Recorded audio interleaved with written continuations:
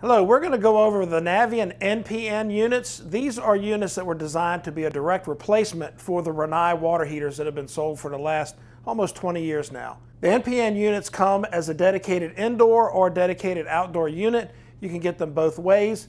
And the NPN U is the universal, that's for your indoor unit. And your E is external, that has the exhaust vent right on the cover. These units feature a premium non-condensing stainless steel heat exchanger, stainless steel burners. The NPN E again is a dedicated outdoor unit, and pretty much this is an industry standard configuration, and mainly what that means is these things are dimensionally identical to the Rinnai units that are already in place. So as those units reach the end of their life, you guys have the ability to sell a Navien instead of a unit that can have pricing from the internet, home centers, etc. Our units do have a stainless steel heat exchanger. Most of your other non-condensing units out there have a copper heat exchanger with a much lower life expectancy. We also have stainless steel burners inside. Our input range goes from 10,700 BTU low fire across all models all the way up to 199,000 BTU. These units can produce up to 5 gallons a minute at a 67-degree rise. This is typically enough for a 2.5, even a 3-bath house. And again, most of the sales for this unit, unless they're going into new construction, are probably going to be retrofits for Rinnai or other products. For our gas, we're going to need pretty much, again, industry standard, between 3.5 and 10 inches of water column for natural gas, 8 to 13 inches for propane. There is a minimum flow rate to fire these heaters of half a gallon a minute, 0.5 GPM. The unit will not fire unless you have 0.5 GPM, and it's going to turn off somewhere around 0.3, 0.4. All the connections are industry standard, 3/4 inch hot and cold and gas. It is 120 volt AC power. We're just going to plug it into the wall. It is 150 watts if you have an external pump up to 1.5 amps, and we have a 5 amp fuse built in. If your freeze protection is on, it draws a maximum of 114 watts. For our warranty, this is a much better warranty than everybody else's unit out there. We are 15 years on the heat exchanger, 5 years on the parts, first year labor. If you're using it in an uncontrolled recirculation application, it's 5 years on the heat exchanger. That's if you're forcing water through it with an external pump that we're not controlling. If you're doing it as a combi unit, like with hydro air and an air handler, your warranty is reduced to 5 years as well, or uncontrolled commercial application, that would also be 5 years on the heat exchanger. 5-year parts, 3-year parts if it's uncontrolled recirc on a commercial application. The accessories that come with it are, of course, instruction manual, some mounting pins, and if it's an outdoor unit, it comes with the wired remote because you would not want to run outside to change the temperature. The wired remote can also be added to the indoor unit. Other accessories available, of course, you can add a remote to the indoor unit if you like, the Easy Plumb valve kit, the ReadyLink racks, the connection cables for basically daisy chaining multiple units. We also have the external pump connector for controlling recirc pump. You can use the NaviLink, and we have the recessed wall boxes for the outdoor units and the Navien HotButton kit, which we'll talk about here in a few minutes. Installation location is very important. In a lot of cases, these are going to be retrofits going back where the old heater is. If it's a new construction application, you want to make sure that you got good access to your water, gas, and vent. I usually tell them find out where the vent's going first, and then make sure you have adequate gas to feed the product. The units come with adjustable wall mounting brackets. They can be slid in and out to match the vent that's there. I think you get about 3 or 4 inches of adjustment. These things will hook into existing vent. However, you're supposed to use our vent with it. Our vent is certified for use with that product. We were not able to certify it to the Rinnai vent. That said, the Rinnai vent will fit and it will work. But if Navien finds out that they use someone else's venting product later, they're going to make them replace the vent to keep from voiding the warranty on the unit. The recessed wall box is something that was pretty popular in new construction for outdoor units. You may already have this box in place, in which case our unit should fall right back in there with the same mounting holes and same connections. Or if you're doing new construction and the builder wants to put it in a box, he can add this box to the house. For water connections, pretty much the same as everybody's, 3/4 in and out. We do have the pipe kit available as an accessory. This gives you your flush connections for servicing the unit and troubleshooting, and of course your relief valve that's required by code. For recirculation, we do not have a built-in circulator for this unit, so you'd have to add an external pump. For the cord, just basically plugs right into the TB1 connector inside. Very simple stuff. And from the menu in the board, you can actually, or not the board, but the controller, you can program when that thing recircs. You can also program it from the keypad the wired remote unit, or if you have the NaviLink, you can program it from your phone in the app.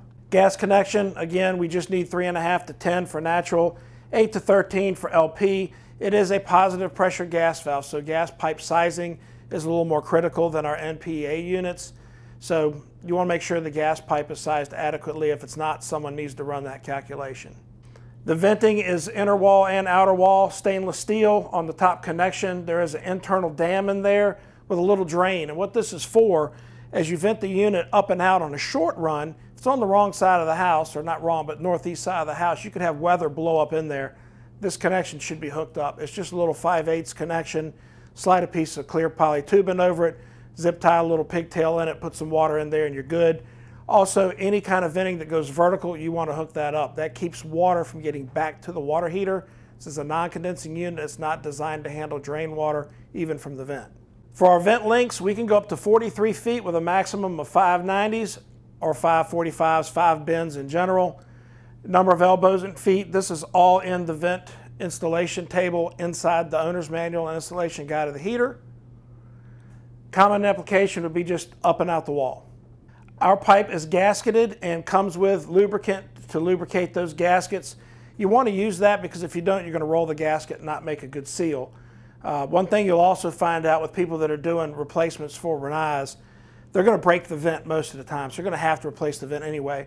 The Rinnai gasket is very unforgiving and it tends to bond to their heavy aluminum inner pipe, and it's very difficult to get those apart without actually breaking it. So our different accessories for the venting are different terminations, 90 degrees, 45s, roof terminations, things like that. You guys have full inventory of all of this vent as well. We can also vent them out the roof using that vent termination we just showed you, and it shows anytime you have a vertical on it that you definitely want to hook up the drain. You can get a little water trap that's kind of a canister trap. We don't have that as an accessory. Most people are just zip tying a little pigtail in the pipe like that. And again, you want to put water in that pipe because if you don't, you're going to be blowing the exhaust out of that pipe wherever that water heater is located. For electrical requirements, you can just plug it into the wall. We do not recommend using it with a GFCI. That should have a big fat X through it. You don't have to have a dedicated circuit, but you can. If you have a code inspector that wants this hooked into a GFCI, if it's plugged, you can just hardwire the unit and you don't have to worry about the GFCI at that point.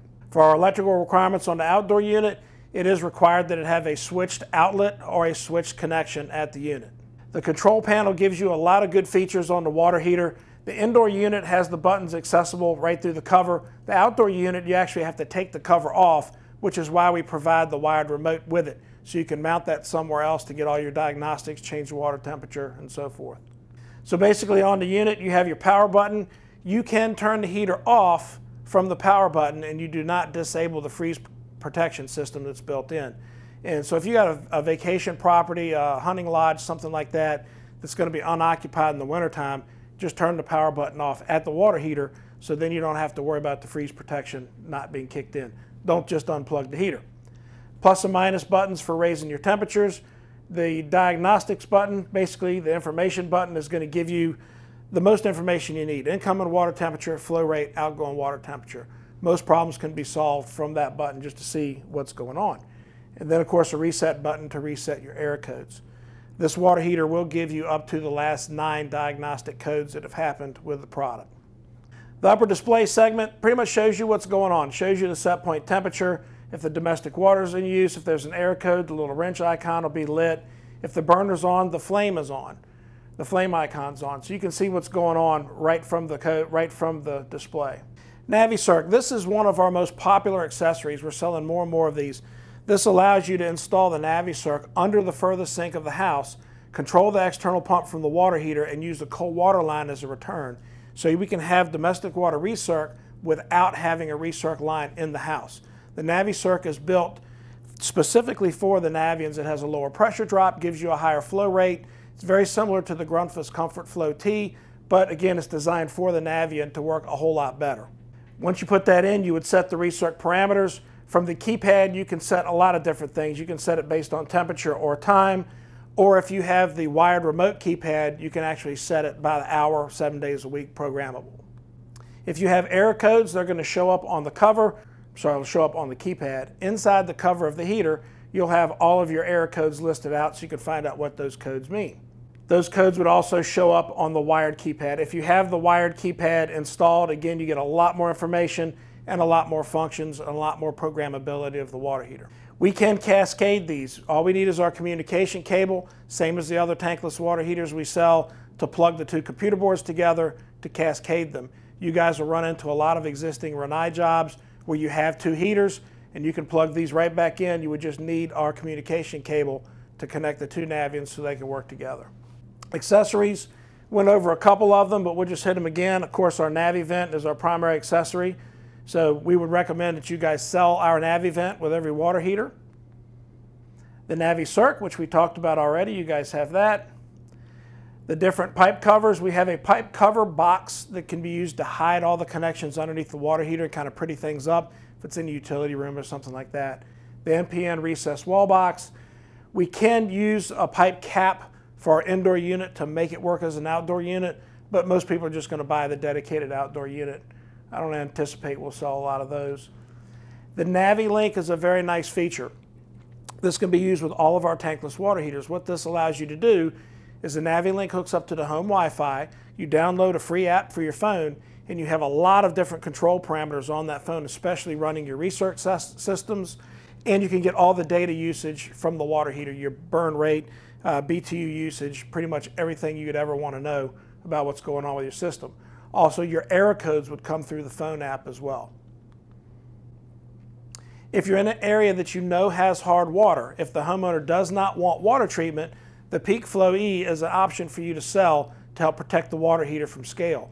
Our heat exchanger warranty is 15 years, but if you have a hard water failure with that heat exchanger, Navien's going to figure that out pretty quick. They're going to ask for a water test.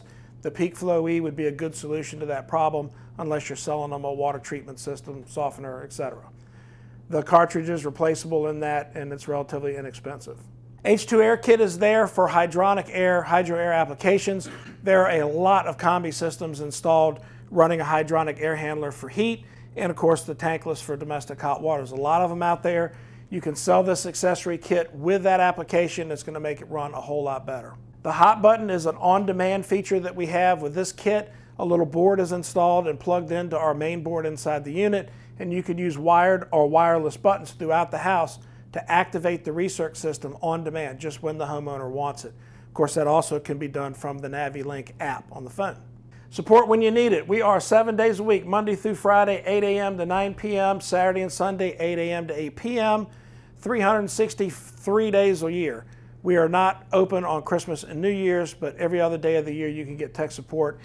Anything that has to be done with these water heaters in the field that is not a very easy solution, you guys need to tell your contractors to call tech support. We keep a record of everything, and we need to know what's happened with these water heaters. That way we can build a history, and if it's a problem unit, it makes it a lot easier to solve those problems. The Navien Rewards is also available for your contractors. They can sign up and earn points based on their installations for free seats to the training academies, promotional items, etc. Being a Navien Rewards member also allows them to sign up for the NaviLend program, which is a financing program. They can actually put the whole renovation together into this financing program if they like. So it gives your contractor an easier way to sell what could be a more expensive appliance. It's basically just a revolving credit, same as cash or reduced interest loans. If you need more information, our website has everything you need. Utilizing the buttons on there, there's a resource tab and a tools tab. Using those, you can get all the piping and wiring diagrams and installation instructions. We get a lot of guys that say my unit didn't come with a manual because they've lost it. They can go right on this website from their phone and get the manual, and again access any of our diagrams and guides that they need. We're also on Facebook, LinkedIn, Twitter, YouTube, Instagram. So there's lots of stuff on there you can find. There's a Navien Facebook group actually that's a really good resource for a lot of folks. And if you have any questions, please contact Harry Eklof and Associates. Your local salesman would be glad to answer any questions you have. Thanks for watching.